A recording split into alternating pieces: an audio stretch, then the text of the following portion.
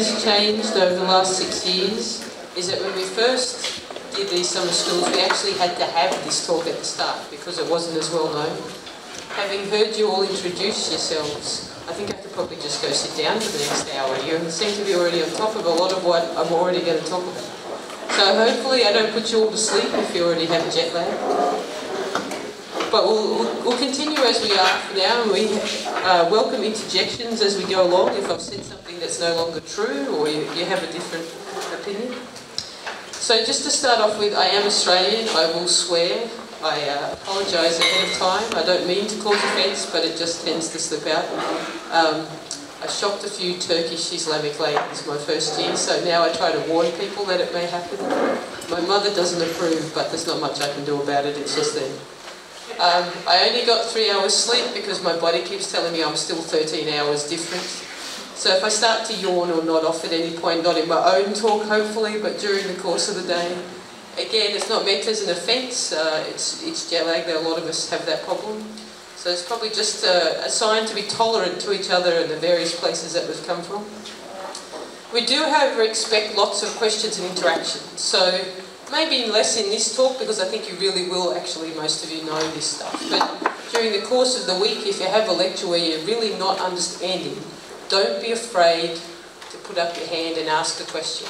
We're actually happy to tailor some of the talks or change them around or have impromptu talks if there's a topic area that people need to understand that's just not covered. So Rashid gave a terrific impromptu economics 101 class in Turkey because there wasn't that level of economics understanding there. So we're happy to change things as we go along. We also expect it to be interactive, so you'll have the practical sessions in the afternoon that Paul's leading, that we're all going to be involved in, to be hands-on, but it's to be like a workshop kind of thing. It's not a set of boring lectures where you go back and you said, I enjoyed Brazil but I didn't learn anything. We actually want it to be interactive and learn. And also, sorry if I get the name right, I call my own children the wrong name. I'm going to get your name wrong at some point. Again, that's not supposed to be offensive. I also apologise if I've ever met you and I can't remember. My brain is Swiss cheese. So just accept me as I am, and hopefully we can have fun this week with all of us. So one perspective of looking at the planet is to think about how much of that really is marine. So if you take, it is the single largest habitat on the planet, but if you take all the water on the planet, the fresh water and the salt water, and put it into one little bubble, this is how much water there is on the planet. It's not very big compared to the planet itself. Of that, the ocean is actually less than half. So while again we think of it as this huge amount of water, by the time you've got the water locked up inside aquifers and in the poles and ice and various other things, oceanic water is actually not the dominant amount of water on the planet. It's a smaller part. If we think about the human use of that water, 50,000 years ago, there is a tiny little blue dot in the middle of Spain there. We used very little of it. We were just touching the edges of what that world was. Over the course of time, that grew, and so by the end, to the start of last century, we were using pretty much all of the shelf seas, mainly for fishing and transport, but we had covered off on that area. These days, we cover a much larger area. We cover not just the shelf, but also the slope as well, fairly intensively. A lot of that is multiple use, so it's no longer just fisheries or transport. There's energy and mining, recreation and a whole bunch of other things. There is a very, very tiny amount that's still left that is lightly used. But if you've ever seen any of those ocean impact maps, there's pretty much nowhere on the planet, even in the high seas, where there isn't some human signature these days. We don't intensively use the high seas yet, but it's coming, basically. There's quite a lot of services that we produce or depend on from the ocean. So ecologically, there's a lot of nutrient cycling, there's breeding grounds and habitats and nurseries, all the sort of things that you learn in your ecology classes about what the ocean provides. About 25% of the global productivity comes from the oceans. That can be discussed in many different ways, but the idea is that there's quite a lot of processes that we don't necessarily think about, like the filtering of pollutants and the nutrient cycling, that are pretty key to the way that we live. Now, if we think of the industries that we directly use, there are the classic ones. Food, for instance, fisheries makes up 90% of that still. Aquaculture is actually, marine fisheries and aquaculture make up 90% of that. There's water though, so desalination coming through now as a major source, particularly in the Middle East. It's over 90% of the world's trade moves by ship around the world in enormous vessels that in some cases can't get through places like the Panama Canal and the Suez Canal, so they're having to re-engineer these ancient tradeways because these vessels are so huge. There's also the recreational opportunities in places like Australia. 1 in every 4 people goes recreational fishing. 1 in every 2 people will go to the beach at least once a year in Australia. But it's got beyond that now, which are things that we traditionally did with the oceans. We're moving things that we used to do on land into the ocean. So things like mining and energy generation used to be land things, but now ocean things, and that's putting extra complications into the way that we do things. So if we look at these numbers, are a little bit old now. They're a few years old. I couldn't get to the numbers fast enough. Well, my internet connection in my hotel room isn't the greatest, I must admit, so I couldn't update this for you. But basically, there is about 5% of the world's GDP tied up in direct marine industries, with fisheries not actually even the biggest among them. It's actually oil and gas. It's the energy sector that's now dominating the marine industries. But that kind of pales in comparison to the amount of the world's GDP that's actually dependent on ocean ecosystem services. This is a point where I have some contention to have with the economists, so Rashid and I like to arm wrestle about this point quite a lot. They give a number to those ecosystem services. I find it hard to put a value on the fact that every second breath that I take, the oxygen comes from ocean productivity. So for me, that's kind of almost valueless. It's such an enormous concept. But it is obviously something that's very important to us if it's going to change.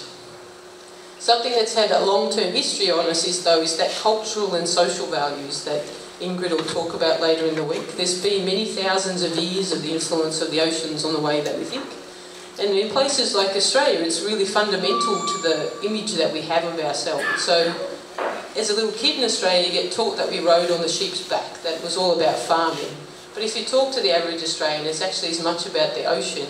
We see ourselves as a marine nation. We even call ourselves that. So it's really caught up in the way that we think about ourselves. So how have we thought historically about the effects of climate change on the oceans?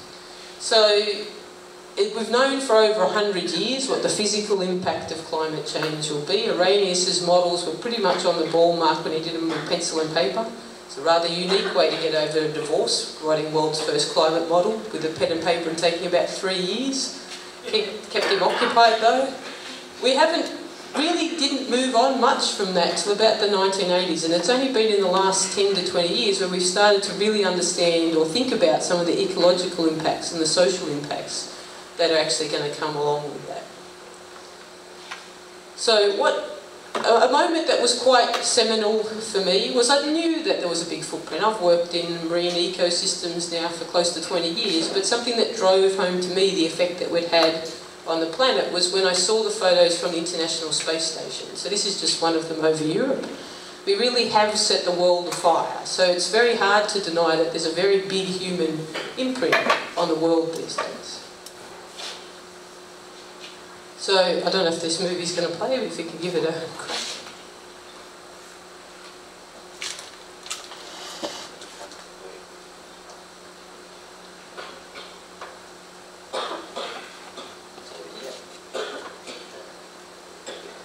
Story of how one species changed a planet. The latest chapter of our story begins in England 250 years ago. Fueled by coal, then oil, several brilliant inventions appeared. They ignited the Industrial Revolution, which spread like wildfire through Europe, North America, Japan, then elsewhere. The great railways, then cars and highways, connected people across the globe. Medical discoveries saved millions of lives. New artificial fertilizers meant we could feed more people. Population rose rapidly. But this was nothing compared with what was to come. The 1950s marked the beginning of the Great Acceleration. Globalization, marketing, tourism, and huge investments helped fuel enormous growth. People swarmed to cities, which became even more powerful engines of creativity. In a single lifetime, the well-being of millions has improved beyond measure. Health, wealth, security, longevity, never have so many had so much. Yet 1 billion are malnourished. In a single lifetime, we have grown into a phenomenal global force. We move more sediment and rock annually than all natural processes, such as erosion and rivers. We manage 3/4 of all land outside the ice sheets. Greenhouse gas levels this high have not been seen for over 1 million years. Temperatures are increasing. We have made a hole in the ozone layer. We are losing biodiversity. Many of the world's deltas are sinking due to damming, mining, and other causes. Sea level is rising. Ocean acidification is a real threat. We are altering Earth's natural cycles. We have entered the Anthropocene, a new geological epoch dominated by humanity. This relentless pressure on our planet risks unprecedented destabilization. But our creativity, energy, and industry offer hope. We have shaped our past. We are shaping our present. We can shape our future. You and I are part of this story. We are the first generation to realize this new responsibility. As the population grows to 9 billion, we must find a safe operating space for humanity, for the sake of future generations. Welcome to the Anthropocene.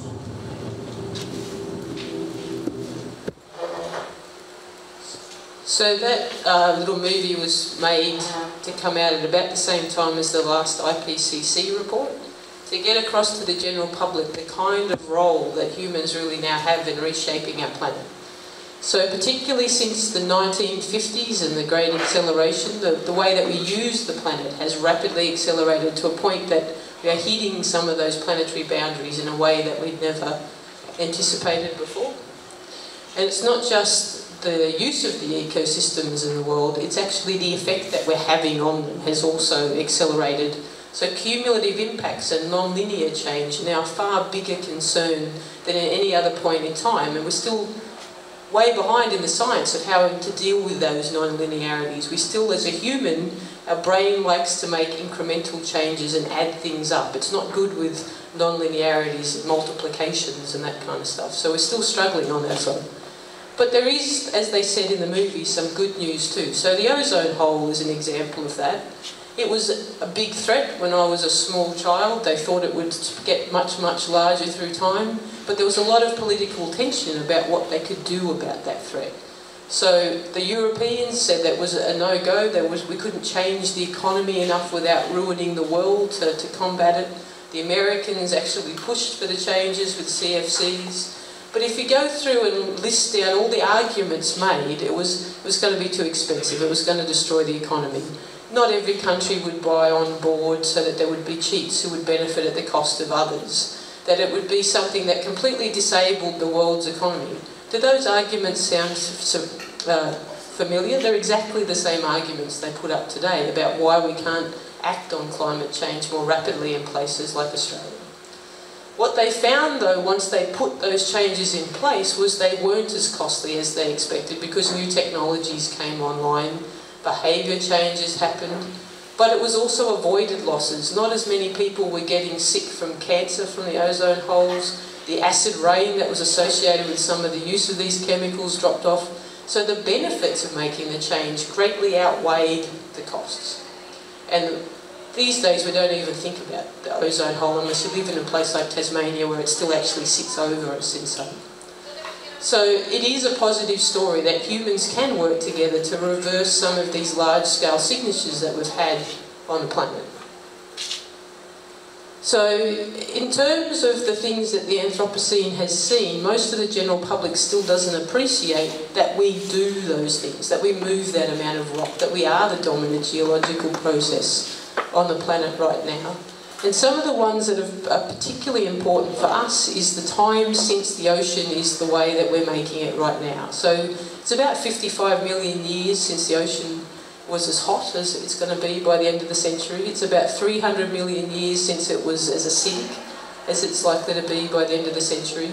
So pretty much no living species has ever experienced those conditions before, let alone the speed of the change. And that's one of the biggest effects, well, because it's happening so fast. So if we look at the speed of that change, so in geology they kind of do plots back to front to the ecology. So ecologists would run time this way, geologists for whatever reason run time back the other way. So the open circles here are data points from things like ice cores and sediments and things like that, and then the solid points are the projected model change. So again, this is a little bit out of date. Some of the changes are actually projected to be a bit bigger than on these dotted lines. But you can see it's effectively this sudden change as far as the ecology and geology of the world is concerned. It's a really sharp change to conditions that we haven't seen for many, many millions of years. And all of that has to come in the context of, there's an expression that to change the world is like rebuilding an aeroplane while you're in the air and you can't get off. So we have to do the restructuring of the system and understand how it's going to change, with 7 billion people already alive and another 2 billion coming over the next 20 to 30 years. So it's not an insignificant challenge that we've got. Part of that is that the system is already greatly changed. So if we look at the coral reefs of the world, there's only about 1/3 of those coral reefs that are in good condition right now. The majority of them are actually damaged or degraded already. Similarly with fisheries, there's about 1/3 of the world's fisheries that are currently in a sustainable state. The other 2/3 are either still being overfished or are recovering from past overfishing. So the marine systems are already under stress and they have these extra stresses being put on them. So that's kind of the challenge that we face. Now to get to some of the mechanisms. So I'm pretty sure everyone in this room probably already knows this, but in Australia we have an expression about how to tell your grandmother to suck eggs. Unfortunately I'm about to tell you how to do that because I'm going to explain climate change to you. So basically when you release the greenhouse gases into the atmosphere, they act like a blanket around the planet. The sunlight comes in but can't get back out again. So it's a bit like having a big doona being put around the planet. And that has led to noticeable change already. So again, over the last few years, you've probably heard in places like Australia, you still hear that it's not real, it's all flattened off, it was a big hoax, it's not happening. In reality it is happening, so you can see that there is quite a strong trend over the last 100 years in the average temperature, the sea surface temperature for instance. But in any natural time series there's bits that go up and down with variation and there's flat bits, and that's effectively what happened as part of the argument in the last few years. They picked a particularly hot year and then it seemed flat from there. If they picked the next year it would have actually still been quite a strong increase. A little bit of a statistical oops there in choosing your extreme outlier as your baseline point. That's probably lesson number 1 for anyone in the room. And if you put in the extra years that have happened since, which I haven't because I couldn't get on the internet to get it to work, it's just continued to climb. So for instance in Australia in this last year we've had our absolute hottest days in both the ocean and the land ever. And that's just a continuing, and I think 9 of our 10 hottest days ever have all been in the last 5 years.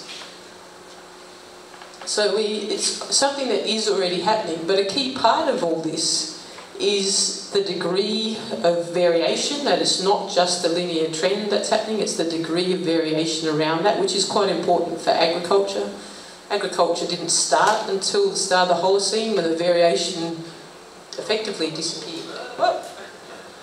I need to go back a bit. Keep going back.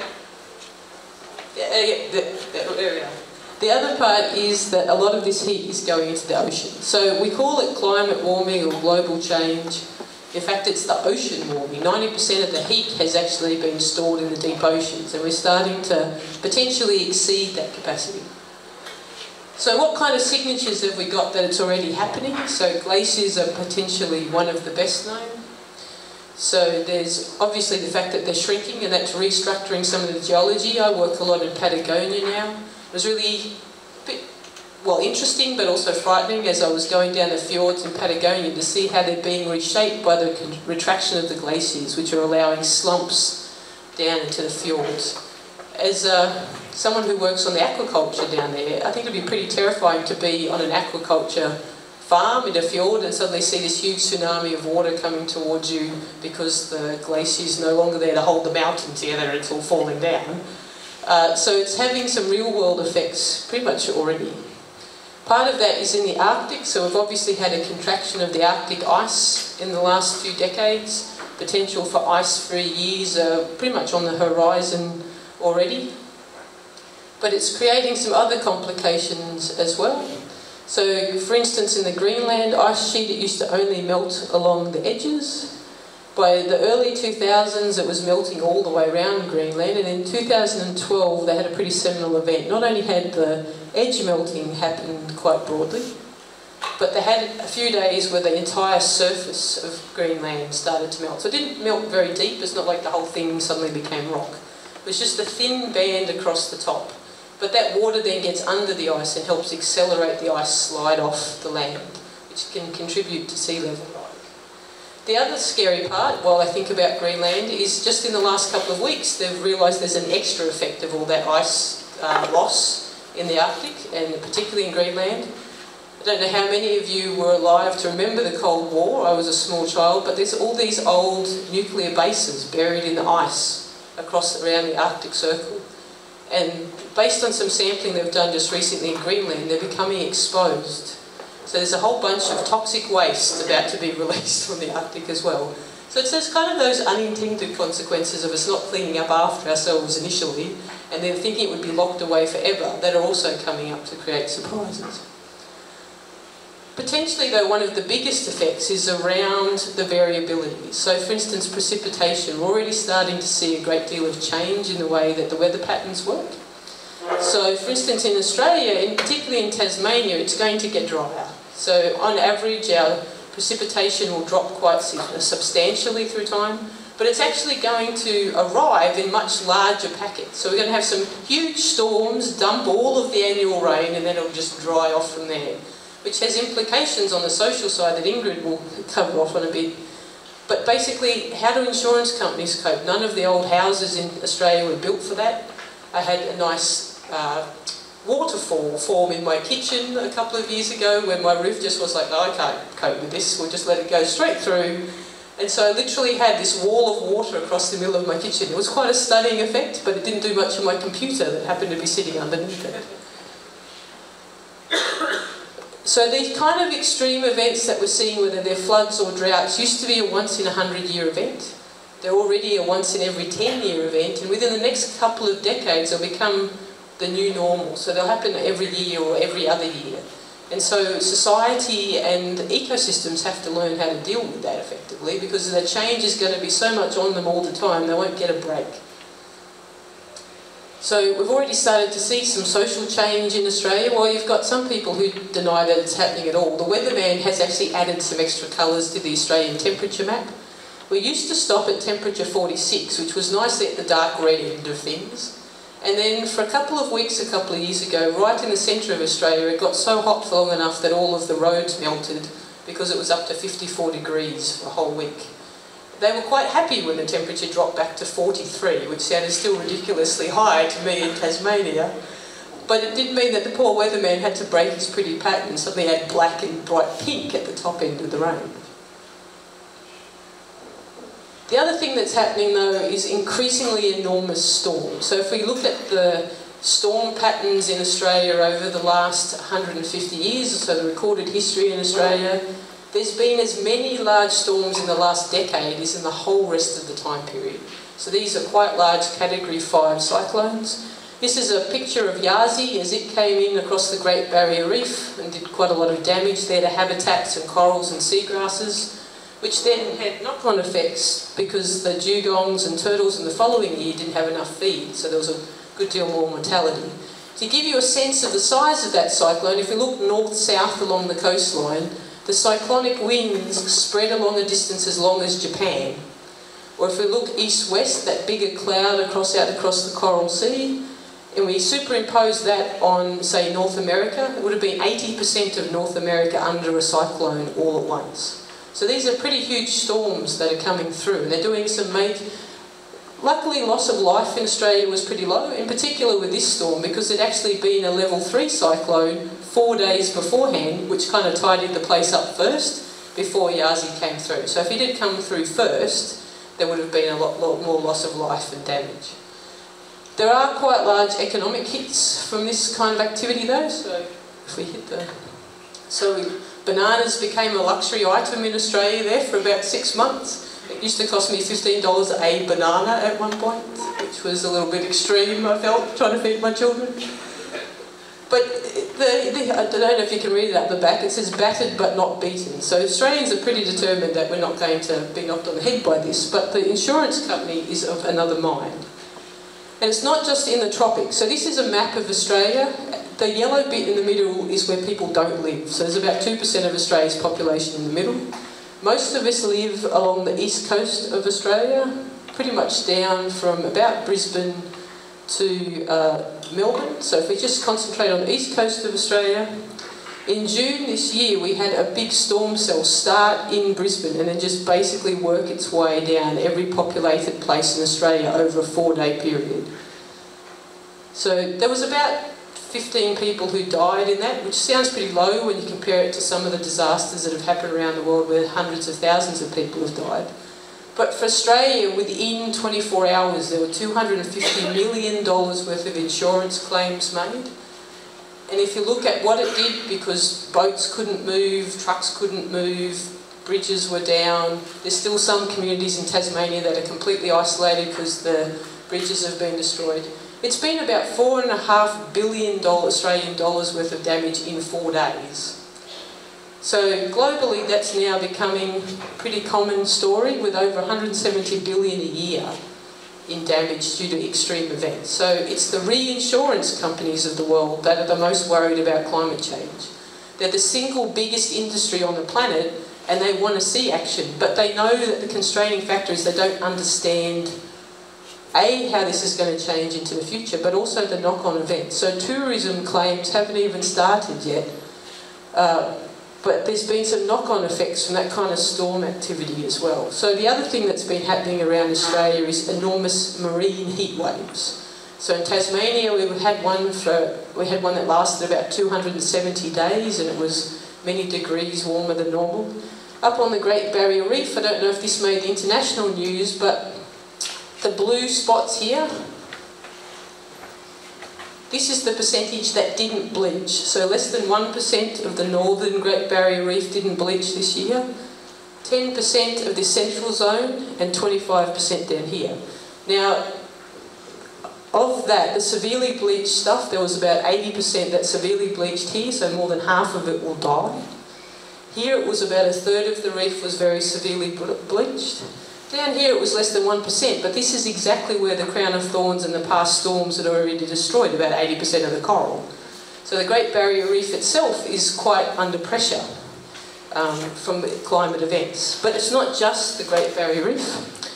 7,000 hectares of mangroves died across northern Australia at the same time because of the heat wave of the water coming up into the areas. Now these are pretty resilient species that normally hadn't been affected at all, but there's now this ghostly white across the north of Australia.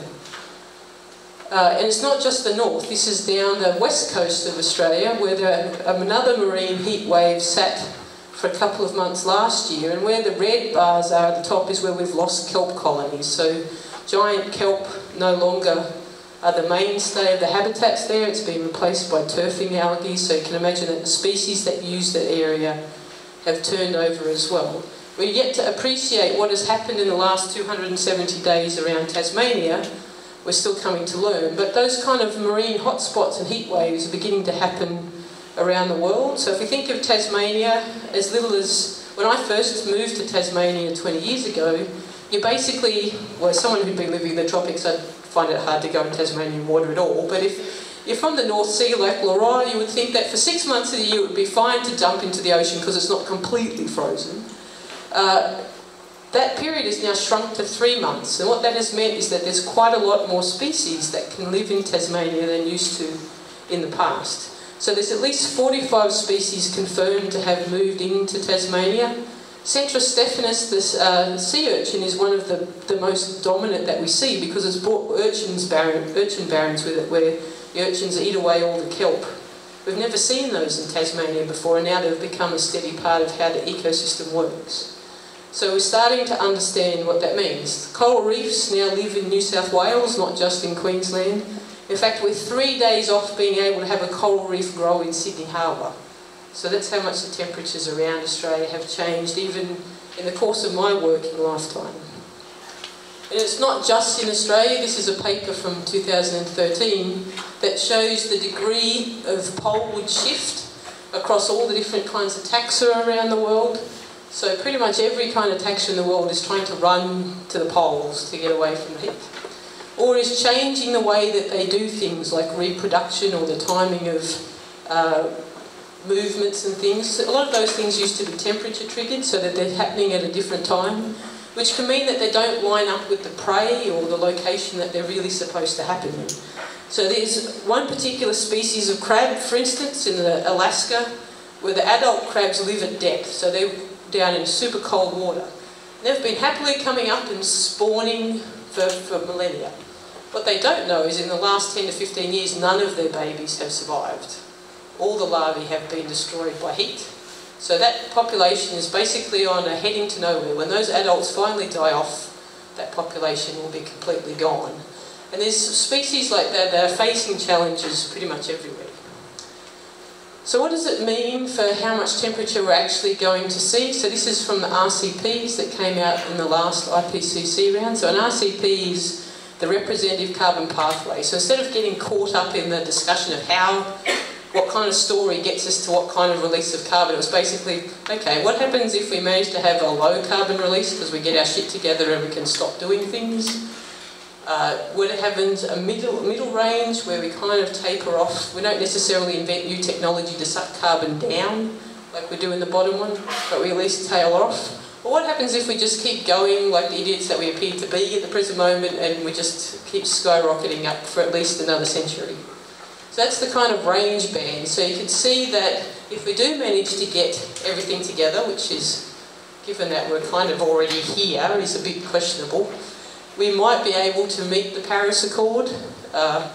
More likely that we're going to end up around here. So that degree of change is the kinds of temperatures that we've already seen change in some spots where there's been massive ecosystem shifts. So it's likely that we will see quite strong change through time, but it's not going to be uniform. So this is, I think this might even be from one of Laurent's earlier work. It's probably got an updated picture to show you at some point. But the main point about this is it's not uniform across the world. There's some places they're going to see a lot more change than others, and that's where you get the social inequalities that Ingrid will talk about later in the week, because it seems to be the unfortunate case that a lot of the places who are least able to cope with change are probably going to see the biggest degree of change. So to give you a bit of a sense of why that's a problem is that all of these predictions in our understanding today is based on what we already know. But over the course of the last 10 years, it's been pretty clear that because we're moving into a state we've never been before, there's a whole bunch of surprises. So some of this is around the human responses. So given that they started talking about climate change pretty close to 20 years ago, you would have thought by now people would have done something about it. In fact, that was some of the earlier assumptions in the previous things before the RCPs, the scenarios before that, was that there would be some degree of change and slowing. No one had allowed for we're not doing anything. That we had to sort of add that with this last round of RCPs. There's also a thing called overcompensation that humans tend to love to do. So the global financial crisis kicked in here and actually slowed our carbon release. But in recovering from the global financial crisis, we tended to even more overcompensate than we had before, and we've just shot up even more. So while human changes in what they do can mitigate the carbon release, we've actually got to get some real change if that's going to come down, particularly if you're going to try and do the sort of things like really pull carbon back down. So a lot of the unexpected feedbacks in the system are based around humans, or the ones we expect to see are based around humans and how we respond to the situation. But there will be ecosystem ones, ecological ones, physical ones that also crop up that we just don't know about yet because we've never had to experience that world before. And that's pretty important because if we think about the oceans, we know jack shit basically. So if we think about my hand here, that bit's the surface of the ocean. My thumb is the sediment in the oceans. Pretty much where you can see flesh, that's the bit of the ocean we know anything about. All the bit in the middle, fuck all, okay? So it's really been in the last couple of years that we started to appreciate how much biology happens in the rest of the ocean. So, was it 2 years ago that Carlos's paper came out about mesopelagics, the most common vertebrate on the planet? We didn't even click till about 2 years ago. Billions of tonnes of small fish that move up and down in the water column, helping do pumping and nutrient cycling and feed other animals. We just never paid attention to them. And they're being affected by climate change, being increasingly moved to the surface by a lack of oxygen, which is radically changing the way the pumps work. So we do know that there's been large-scale biodiversity turnover. If we even just look at catch records, we're making the world a weedier place with more fast-growing things. So the blue bars and the lighter orange bars there. You do have to be a little bit careful in interpreting catch records. So for instance here you'd think there'd been a major catastrophic biodiversity crash in Antarctica. No, it was the end of the Soviet Union and a change in market size and regulations. So you do have to be a little bit careful about interpreting catch data, but in the main it's pretty evident that we're changing the structure of ecosystems. We're making them like terrestrial ecosystems where there's a lot of weed.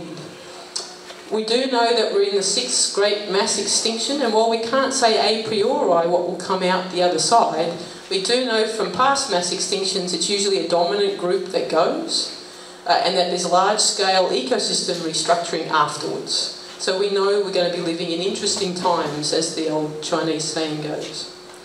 There's lots of different ways that climate change can affect the oceans. So temperature is a really obvious one, we've already covered that. Sea level rise is the next most obvious, at least to the public. Acidification is one that's getting a lot of scientific attention right now, but hypoxia and some other things are also on the rise. And that's kind of ignoring the fact that we should really be talking about global change in the way, all the different ways that humans interact with the system, and how much of that's now moving into the oceans.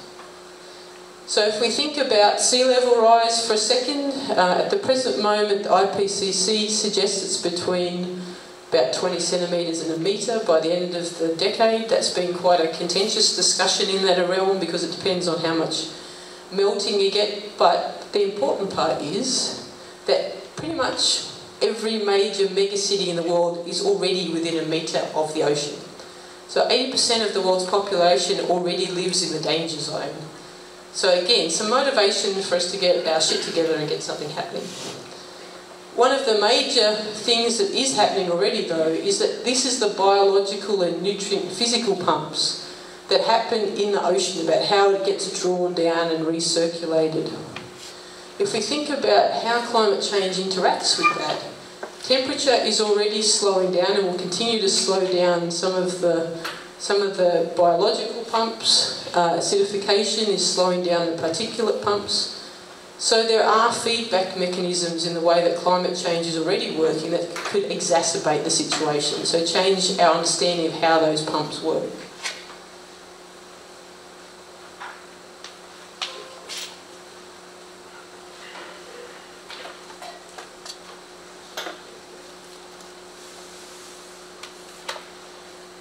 So we now know the pH of the ocean, its measure of acidity and alkalinity, is going to alter rapidly this coming century. It's one of the most profound changes we humans are making to our Earth's life support system. Here we can see how our ocean has already become more acidic since 1950. Now watch as we race through to the year 2300, the progressive change in colours representing a trend towards more acidic conditions. The acidity of the ocean is in fact changing faster today than at any time in the last 300 million years. So while it's likely that there will still be calcifying organisms around in 2300, the whole of the ocean isn't going to dissolve, that there's coping mechanisms. We do know that there are effects, and so some parts of the ocean will see this kind of superacidic state very much quicker, particularly places like the poles or where there's strong upwellings bringing that deep acidic water to the surface, and it's already affecting shellfish industries in places like western US. The other part that we know is that you're likely to get some large-scale ecosystem shifts. So we know from paleoecology that the last time, every time there's been a major shift in the acidity of the ocean like there is now, sponge reefs have come to dominate instead of coral reefs, so there's certainly been a change in the compositional makeup of reefs. So that has implications, not necessarily for the mum and dad recreational people who probably can't tell the difference, but for the ecosystems that depend on them, there's going to be some big difference. The speed of the change is probably the key part though. So a lot of the animals that we immediately think of as being most affected, like pteropods and coccolithophores, actually are very fast animals. They have multiple life history generations within a single year. But a mechanism that is very, very slow to change is the way that vertebrate brains work. So a lot of the research that's happening at James Cook University has shown that even with epigenetic shifts, so even with adults that have got used to the ocean and are evolving with it in an acidified world, have got used to it and are acclimated, and their offspring are that little bit more able to cope. The part that breaks down and doesn't cope very well or doesn't change very rapidly because it's been locked in pretty much the same way for hundreds of millions of years is the way the brain works. So what it means is that those fish either forget that they're supposed to be afraid of predators, or if they're the predator, they forget what they're supposed to be looking for.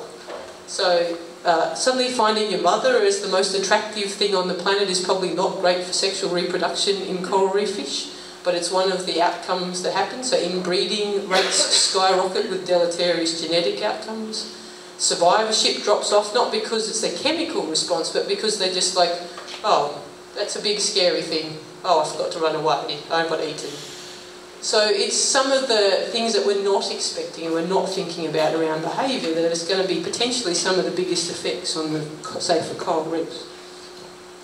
One of the effects that we're starting to see now that isn't so much about acidification, but other things we hadn't really thought about, is the degree of stratification of the ocean and how that's changed nutrient cycling and what can come up into the surface or what's trapped in the surface. That changes not only productivity but also hypoxia.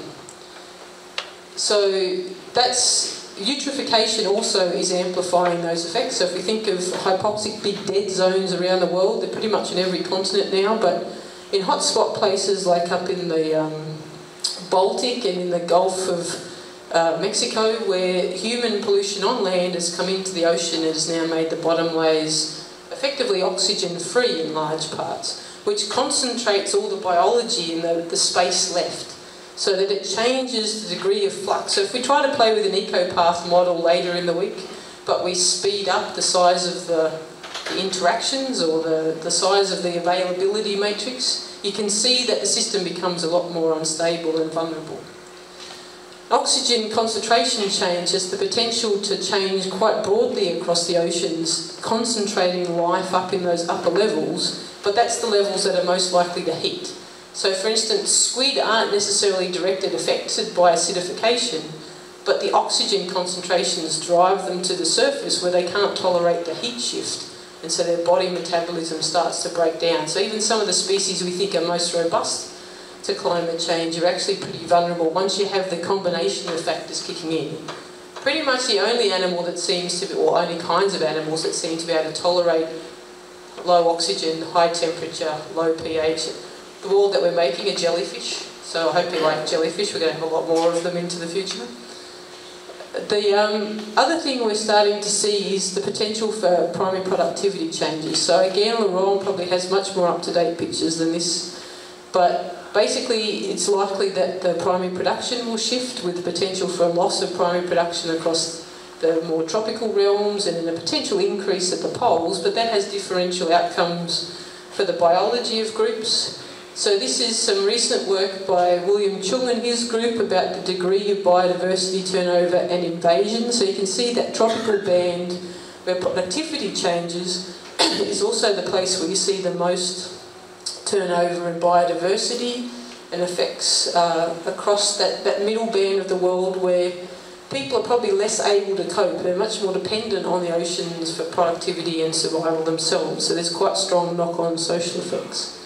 A little bit older work is some more work by William trying to look at shifts in fishing, and again there's probably some more up-to-date pictures than that these days, but basically it's likely the productivity that we get out of the oceans will also shift as we go forward, both in terms of the aquaculture but also the fisheries.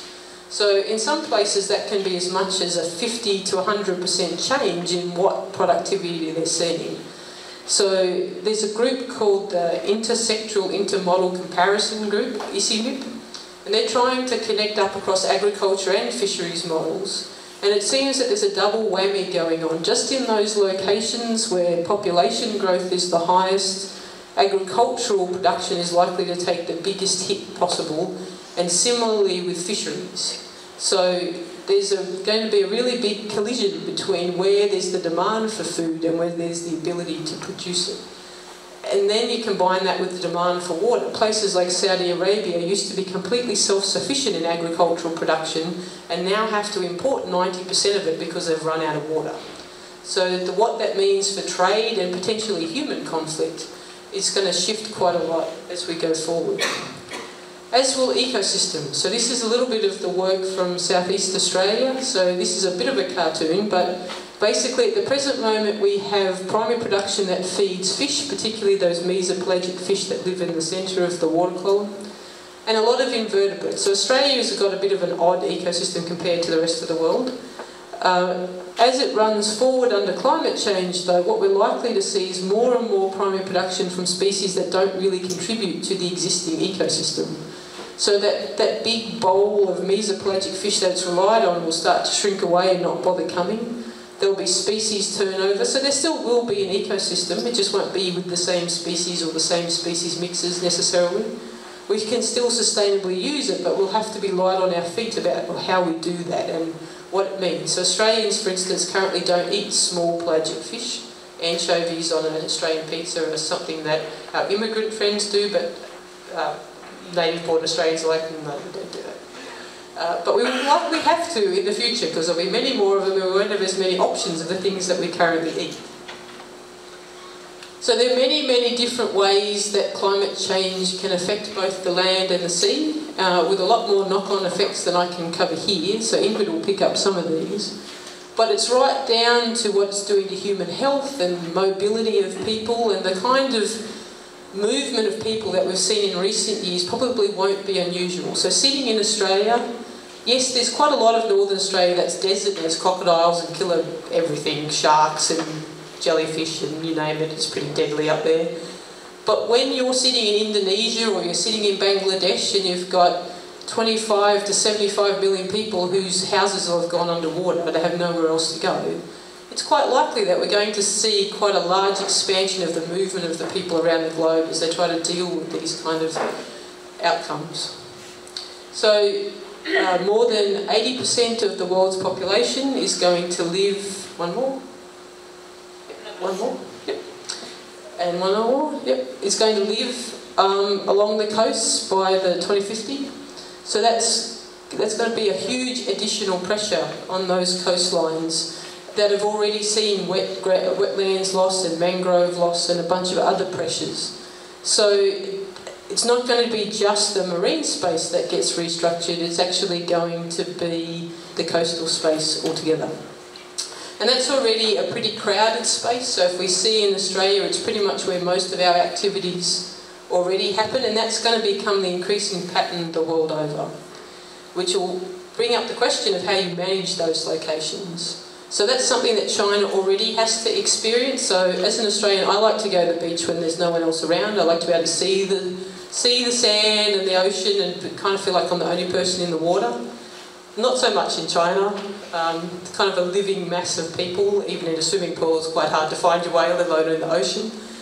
But they face the problem of there's so much happening along the coastline there. As you fly over it, it's not clear where the land begins. There's 35,000 people that live in a floating set of aquaculture pens, for instance, just off Shanghai. So it's already having to deal with quite a crowded space. And this is a management problem that we've faced for many millennia. So the oldest records of how to manage the ocean are more than 7,000 years old and have pretty much all the same rules that we try to use today. So we have to come up with new ways of doing the social and human side, as well as understanding the ecosystems, because capital punishment in history was one of the main means of, say, dealing with illegal fishing. It's not something that's going to fly under current humanitarian rights, so we have to be a bit more inventive about how we manage the ocean successfully. We can't do what Emperor Claudius did, which was just close all Italian waters to fishing on threat of death until his favourite fish was abundant again, or use the entire Roman navy to move it from the Black Sea. So we have to get a bit more inventive than they have been in the past. And that comes down to balancing trade-offs, and that's why something like IMBeR is so important, because it's not just about the biophysical world, it's about the economic and social world and finding a balance between all of that. And so hopefully that's what you'll learn about for the rest of this week.